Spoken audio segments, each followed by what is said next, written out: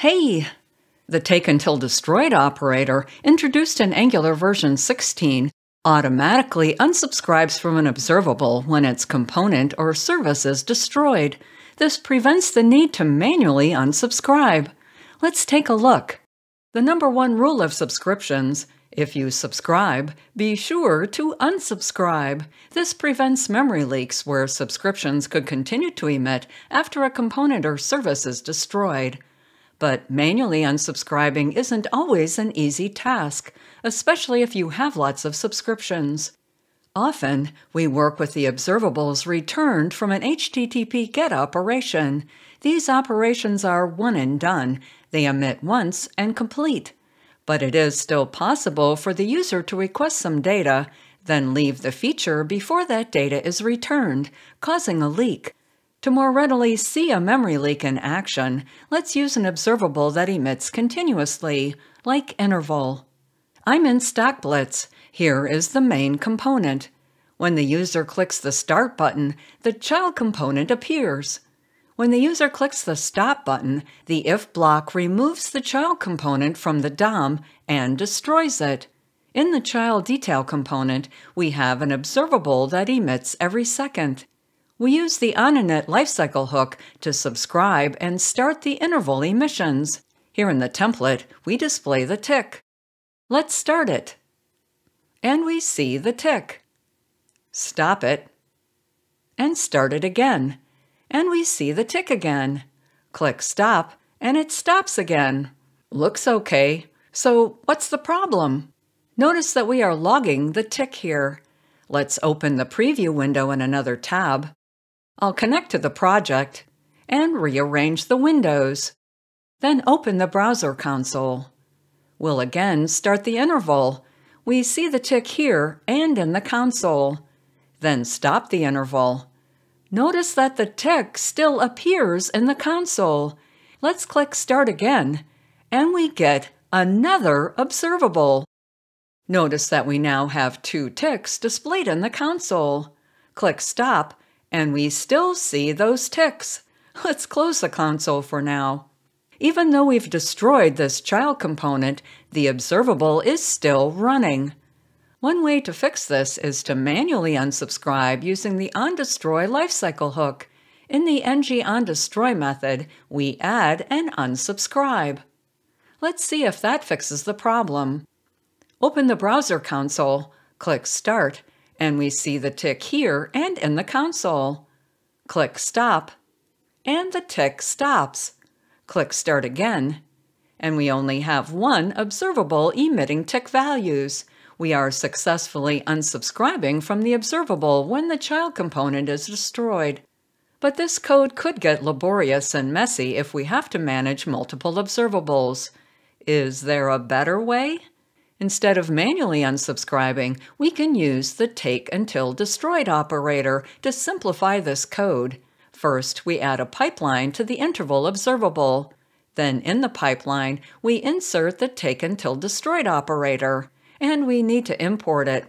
This operator isn't a native RxJS operator. Instead, it's in @angular/core/rxjs-interop.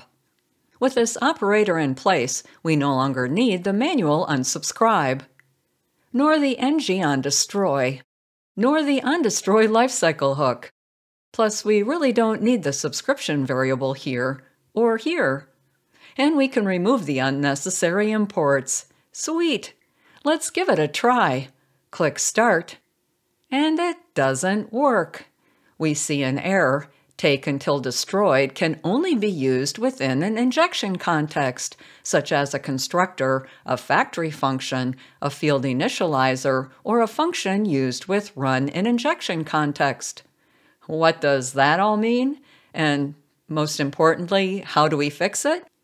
The takeUntilDestroyed operator needs to be aware of when the injection context of its component or service is about to be destroyed. That's when it knows to unsubscribe. This error message is telling us that to be aware of the injection context, takeUntilDestroyed needs to be used within that injection context. Think of the injection context as the code that runs during construction, where we can inject services. I covered the injection context in detail in the video linked above and in this video's notes. So, how do we fix our takeUntilDestroyed? One option is to move the code that uses takeUntilDestroyed to an injection context. The injection context is available here, where we initialize our class-level fields, and in the constructor, which we aren't using here. Within the injection context, the takeUntilDestroyed operator knows when the component is about to be destroyed, so it can unsubscribe from our observable. We'll move our observable out of the ng-conf method and instead assign it to an observable variable. Class-level fields are executed on construction, so are within the injection context. Then in the ng-conf, we'll subscribe to that observable. Trying it again, click Start to start the tick. We see the tick here and in the console. Click Stop, and our interval stops. Start again, and we only see one tick logged to the console. It works! Alternatively, we can inject DestroyRef, then pass it into takeUntilDestroyed. DestroyRef, new in Angular 16, notifies takeUntilDestroyed right before the component or service is destroyed, so it can unsubscribe. Let's undo the changes we just made and try the approach using DestroyRef. We start by injecting DestroyRef and assign the reference to a class-level variable. I'll use the quick fix to add the needed imports.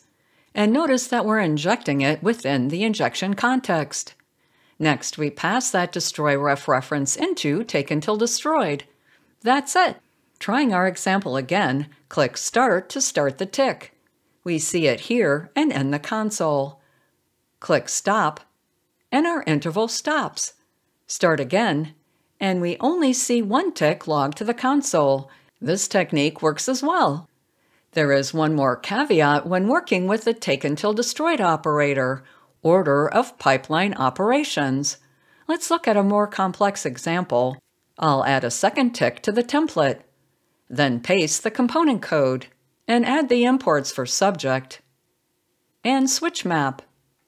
In this code, I defined a subject and declared a variable referencing its observable. When that observable emits, this switch map starts a second interval. In the ng-conf, we'll kick off this second interval by emitting into the subject. Where should we put the takeUntilDestroyed in this pipeline? Let's try it as the first operator. Click Start, and notice that both ticks display on the page and are logged to the console. Click Stop, and the first tick stops, but not the second tick from the switch map. And if we click Start again, we now have 2 second ticks. Why is that? With takeUntilDestroyed, the order of operations matters. Operators such as share replay, takeUntil, and takeUntilDestroyed work on the operators above it in the pipeline, so teardown logic is only applied to the operators above the takeUntilDestroyed operator.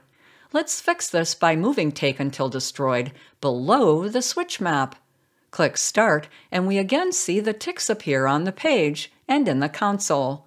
Click Stop, and they both stop. Excellent! However, takeUntilDestroyed cannot always be the last operator either. Some operators, such as toArray and count, don't execute until the source completes. These types of operators must be used after the takeUntilDestroyed. Let's try the count operator. I'll add it after takeUntilDestroyed and add the needed import.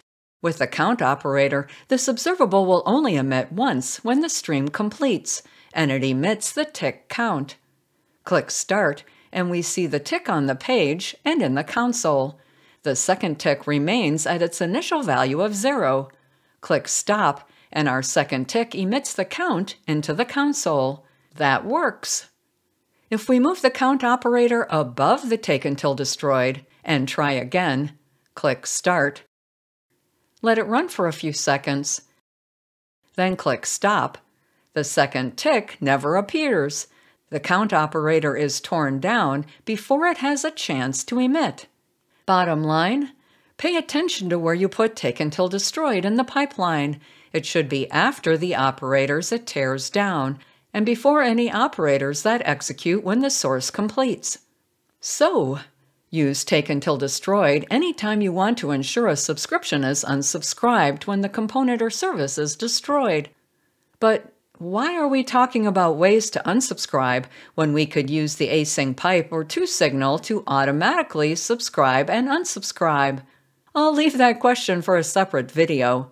Thanks for watching. Please like and subscribe.